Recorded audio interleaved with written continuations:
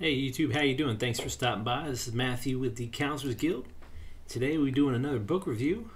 This one is on 1001 Solution-Focused Questions. The book, and it's by Freddick Bannik.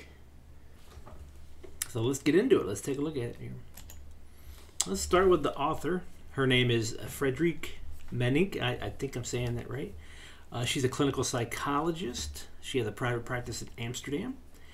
Her theoretical orientation would be solution-focused, brief therapy, CBT, positive psychology, and I think she does mediation too, if I remember right. So that's a little bit about the author. Now let's get into the book. 251 pages.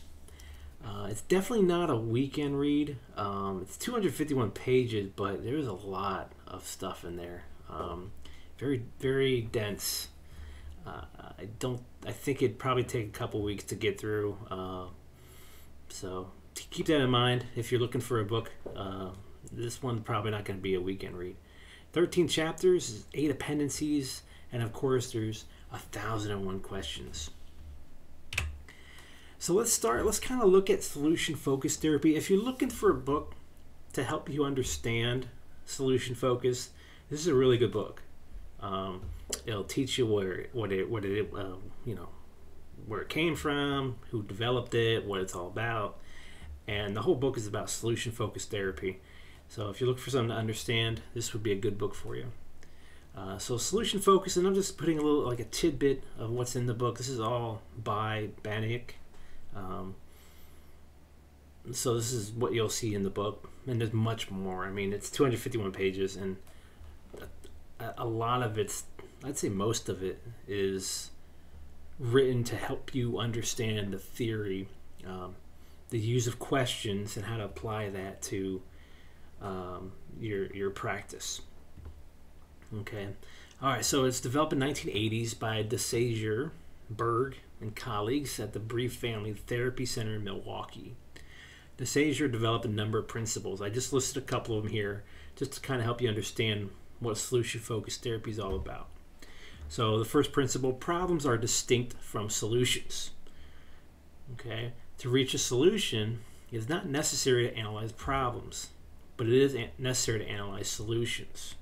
Okay, so in therapy, you're not looking at the problem. You know, let's say your problem is social anxiety.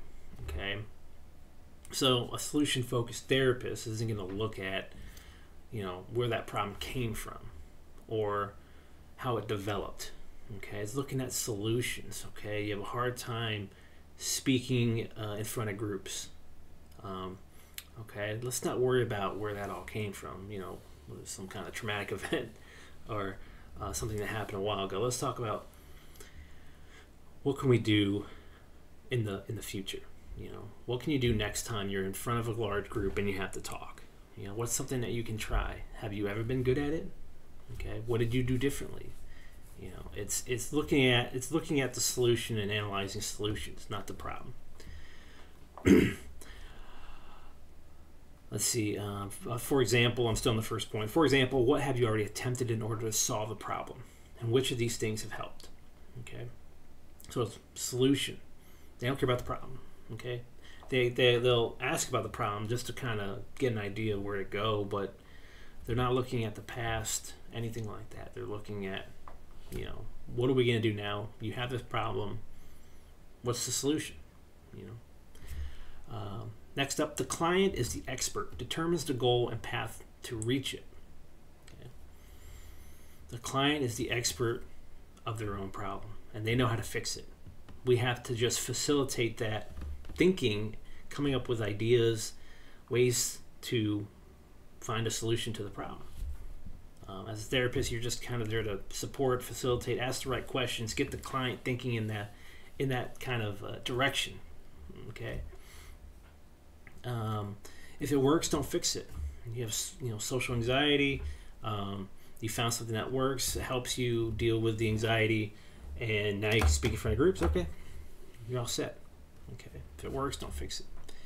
If something works better, do more of it, even if it's something unexpected.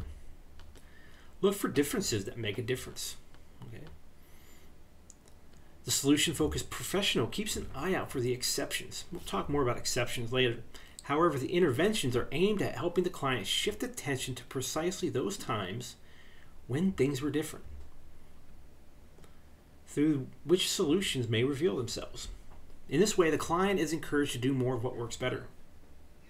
Right? Social anxiety, public speaking, it's a big one, right? It's people are more scared of public speaking than death, right? That's something that I think psychology course in college then taught me a long time ago. Okay, you're able to make it through a speech. What did you do different that time? Was there something you said to yourself? Did you just kind of rehearse in front of a mirror? What did you do differently? So they're always looking for those exceptions. Let's see. Next up, if something does not work, do something else. Okay. Well, I avoided, going out with a social anxiety, fear of public speaking or something like that. Well, I avoided the situation entirely. I got a bad grade on my presentation. That didn't work, right? You can't do that anymore. So we gotta find something else to do. And then there's more principles offered in the book, but this is just a tidbit. The author does very good at helping you understand solution-focused therapy. Okay. So what makes solution-focused unique? What's different about it from CBT, DBT, ACT, all those other ones? The solution-focused model proposes that problems are viewed as challenges to overcome. The solution-focused interviewing looks to the past, not to explore or analyze earlier problems or failures, but to rather bring the light the clients to previous successes. It's the only reason to bring up the past. I think in the book she coaches you on all these different things that might happen in therapy. That's what's great. One of the great things about this book, she covers all the different angles. And she said that when they do bring up the past, sometimes the clients want to just talk about the past. I think the solution-focused therapy, she says, kind of let them talk, but don't really go to, don't ask questions and then get deep into it. Just let them go. And maybe try to bring them back to the present and the future, as far as looking for solutions.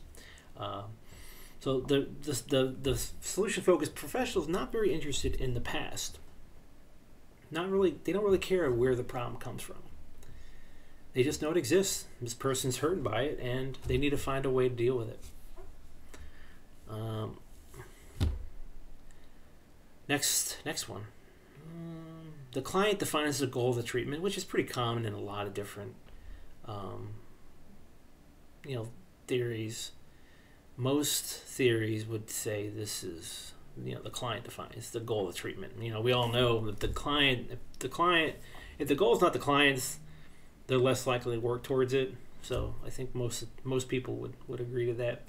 It's important to obtain from the client a detailed description of what life will look like when he or she has reached his or her goal. The solution-focused professional is not a technical expert who has all the answers. He or she lets himself be informed by the client, who constructs his own goals and solution. The Sager, I hope I'm saying that right, assume that clients are capable of finding out what they want and need, as well as how they can achieve it. It is the professional's task to help the client discover these abilities and guide him or her in creating a satisfying and productive life.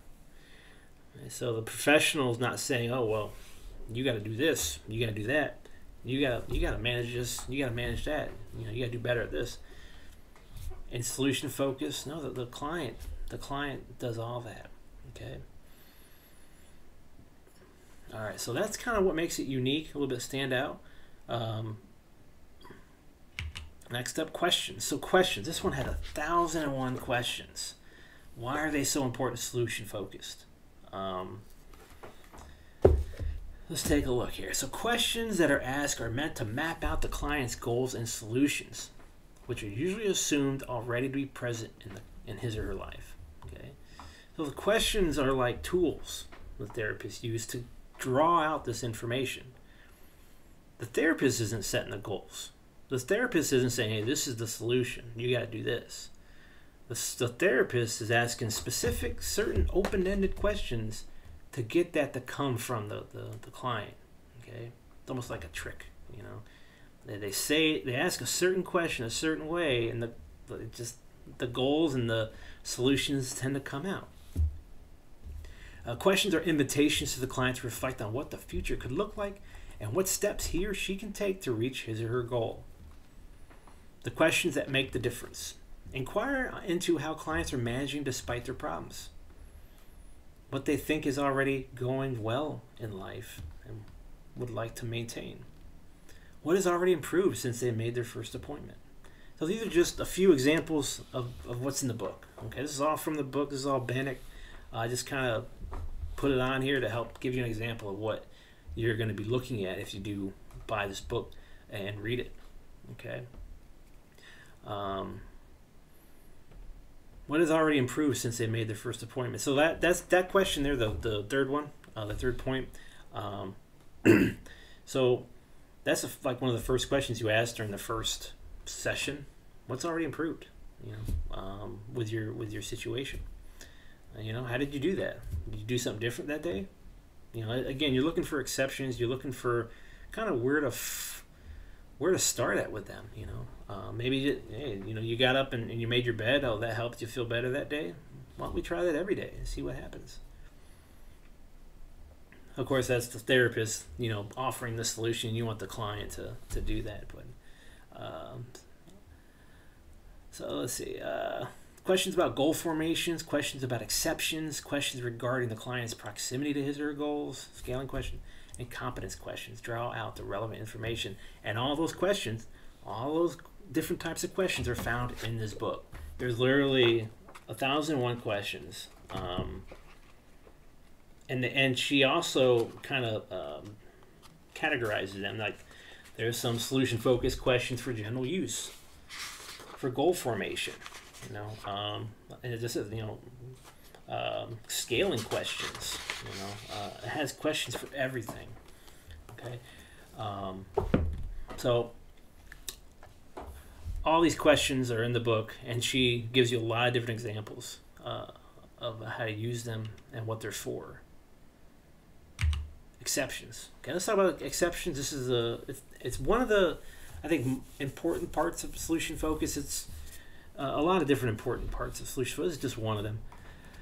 But exceptions are important. Asking about exceptions about the time when the client has not had a problem or when it has been less of a problem could be considered complimentary as well. After all, at those moments, the client did something that worked. And by paying heed to this, the professional can direct the client's attention to his or her solutions rather than limitations.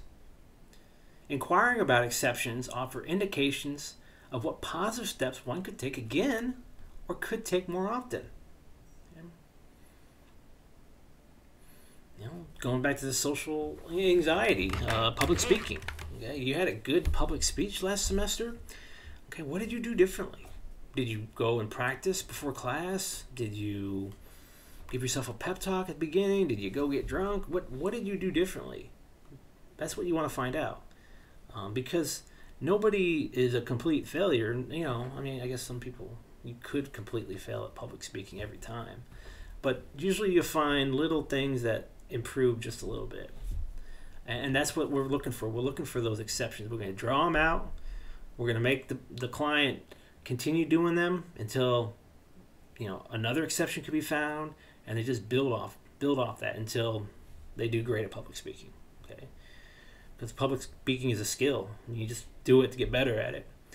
I know my public speaking class in undergrad, I got a C, and the professor was like, "You're an average speaker." So I guess I can't move past that. And maybe she's right. I don't know.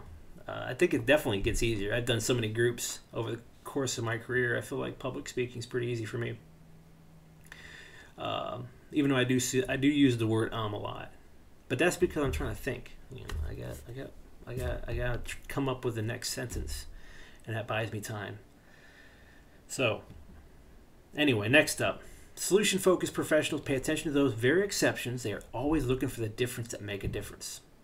If the exceptions are spontaneous, the client can discover more about them. You know, I did a public speech. When I went to do my speech, man, it was like a snow day, and there was like 3 people in there, and I felt very confident. So there's an exception. All right, so you do better when there's less people in the room. So when there's a full class, more people, more faces, more pressure, right? So I mean, that's something you can learn about yourself, and I don't know if you could force a class to leave. You probably couldn't do that, so it's probably not something you could do. I mean, it wouldn't be very realistic, but I mean, it's something you're aware of. It is the job of the professional to notice these hidden successes and to invite the client to view them as valuable. Okay, so exceptions are important to find, for the client to find, so that they can build off of them. Okay. Oops. Oh, that's right. Okay. Another thing you'll learn in the book is that the cooperative relationship. Okay. There's 3 types. And they kind of put people in a category depending on how they look at therapy. Do they see themselves as having a problem? Are they on the fence? Or, yeah, do they admit that, yeah, I got a problem, I need help? Yeah. Visitor, complainant, and customer. So in a visitor relationship, this is from the book. This is just a little tidbit. You'll learn more about the visitor, the complainant, and customer in the book. And there's certain questions you ask for certain person. The visitor relationship, the client has been referred to by others and does not identify a problem to work on. This is no appeal for help. There's no motivation for the client to change his or her behavior. You probably have clients like that. What matters is finding out what the client would look like to achieve through his or her relationship with the professional. You know, what do you want to achieve together? What do you want to work on? You got to be here. The court mandated it. We got to spend 45 minutes together. What do you want to do? And again, that's just building a relationship. That's just there because you're not going to force them into doing anything they don't want to do. Just make their time there, as fun and meaningful as possible for them. Maybe they'll eventually, start being like, yeah, maybe I do have a problem. In a complaint relationship, the client does not provide information about the problem. He or she is often experiencing a great deal of suffering, and there is an appeal for help. But the client does not see himself as part of the problem or the solution. The solution-focused professional acknowledges the client's pain. How do you manage to keep going? And may suggest that the client observe the times when the problem is absent or is less of a problem. Reflect on what is different then and on what he or she is probably doing differently then. Or observe the times when the problem ceases to be a problem for a short period of time. The professional can also ask clients to pay attention to moments when they catch a glimpse of what they are striving for, which is the goal, to what is different then, and to what they are probably doing differently then. Okay. So again, that's kind of like the route you want to take, depending on where they're at. Are they a visitor, complainant, or customer? Okay, and she'll give you a how-to. She'll give you a bunch of examples of questions to use depending on where they're at. So if you're new to that, which I was, I didn't know about visitor, complainant, customer. I knew people like this exist. That's kind of like the stages of change with the wheel that had what's it called? I should know. Contemplative, pre-contemplative. It's kind of like that, where your interventions are going to depend on where they're at in the stages of change. It's kind of similar. Okay, next up is the customer relationship. The client does see himself as part of the problem or solution. There's suffering and appeal for help. The client is motivated to change his or her own behavior. The main challenge for the professional lies in increasing motivation for behavior change in clients, in visitor and complainant relationships to customer relationship. You want them to be in that customer relationship so they can start saying, yeah, I need help, I need changes, and they can start applying things, and they'll start being like, yeah, I really need to change this behavior. It's causing a lot of problems in my life, you know. Okay, so and the author will tell you all about that and how to get that person to that point. Okay, it's not just a book that gives definitions and lets you be like, all right, well, here you go.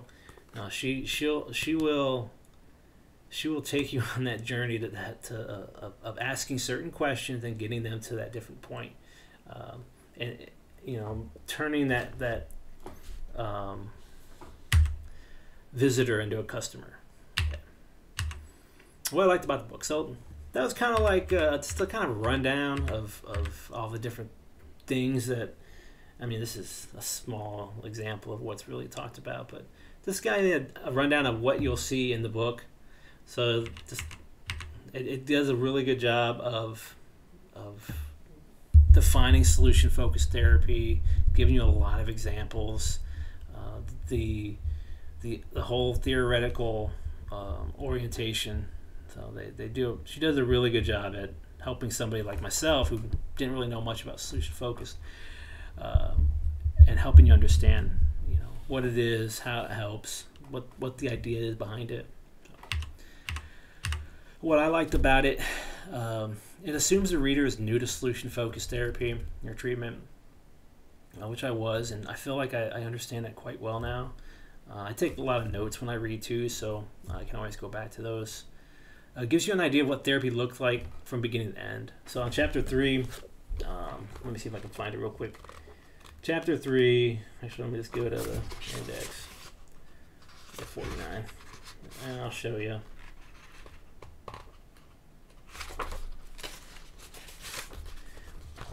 The first session. I don't know if you can see that, but it says the first session. So she'll go through what the first session looks like, and then there's no second section because they may not come back. Maybe that's all they got, everything they needed on the first. So the next part is subsequent sessions. You know, what do you do after the first session? Every subsequent session after that. What type of questions? She puts what she recommends or what she uses. Let me see. Let me see here. Hang on a second. So yeah, you're gonna be looking for whether, you know, the complainant, where are they at. You want to kind of figure out where, you know, what the relationship is. And she gives you a lot of different. Did I put this down there? Yeah, she gives you a lot of different ideas. A lot of good examples. So you're definitely, if you have this book and you're practicing solution focus and you have this as like a resource, you'll definitely won't get lost with this book. It's a very good road map in therapy. Offers vignettes and shows the reader how concepts are applied. I like that. I need that. I need to know, you know, a good example just to kind of make sure that my understanding matches the author's, you know. Covers multiple situations such as resistant, relapse, offering hope. So like I said before, she covers a lot of different things that might pop up in therapy, like resistance. You know, how do you deal with that? You know, what type of questions help you move beyond resistance? Okay, and she offers that for you. Again, it offers 1,001 examples of questions a therapist can use in therapy. Okay. Provides protocols to use during session in the appendices. So I like dependencies. As a therapist, it's always nice when they put the different types of things to use. For example,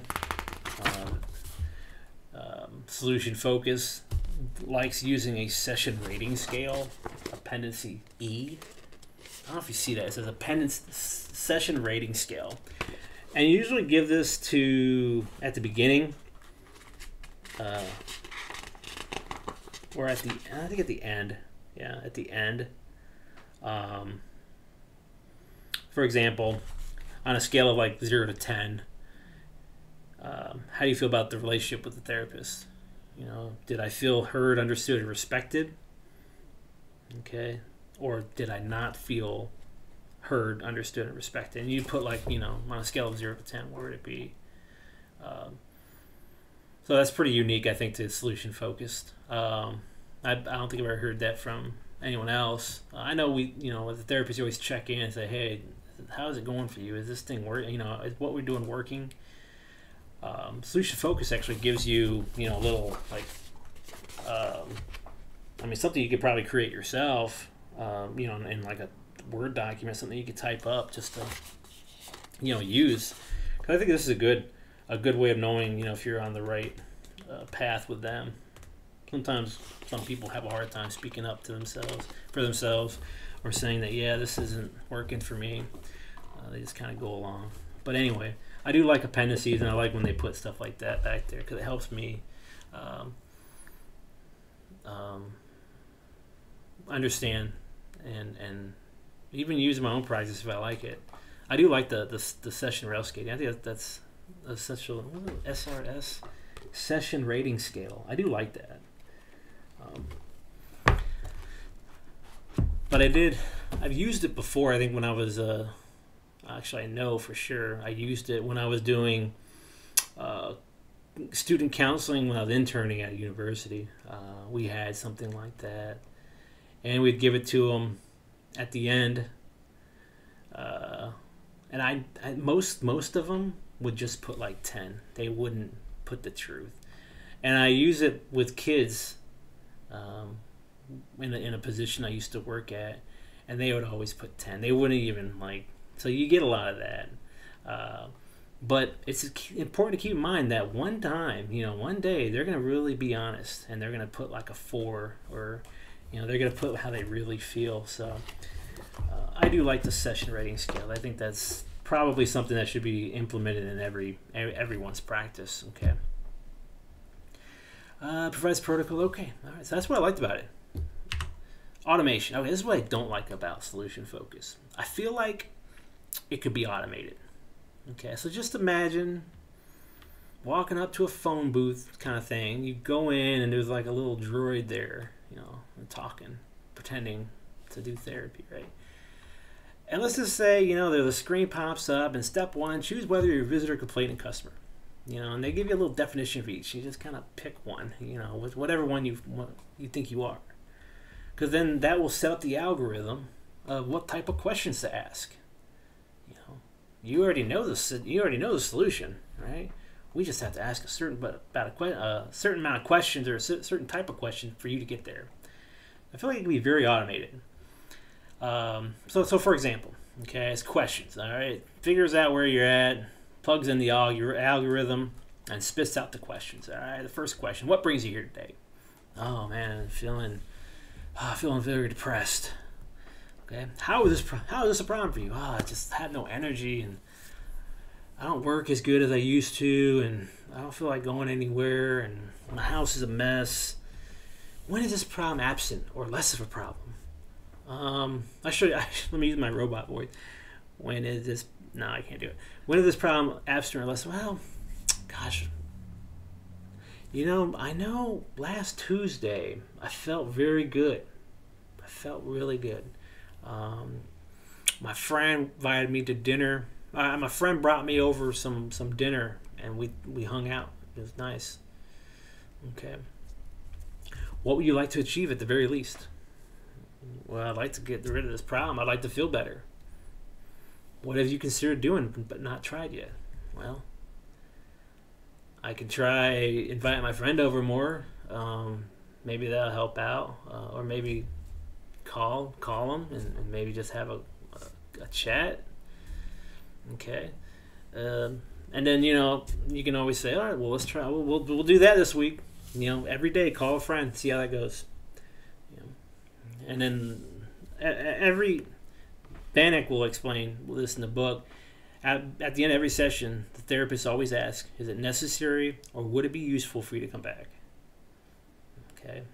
You know what? Yeah, I'll give it a week. I'm going to try this and I'll come back. It's very automated. It's almost like the therapist doesn't really, and they say the therapist, you're not the expert. It's almost like you don't even need to do anything besides ask questions. It's I don't know. I feel like it could be automated.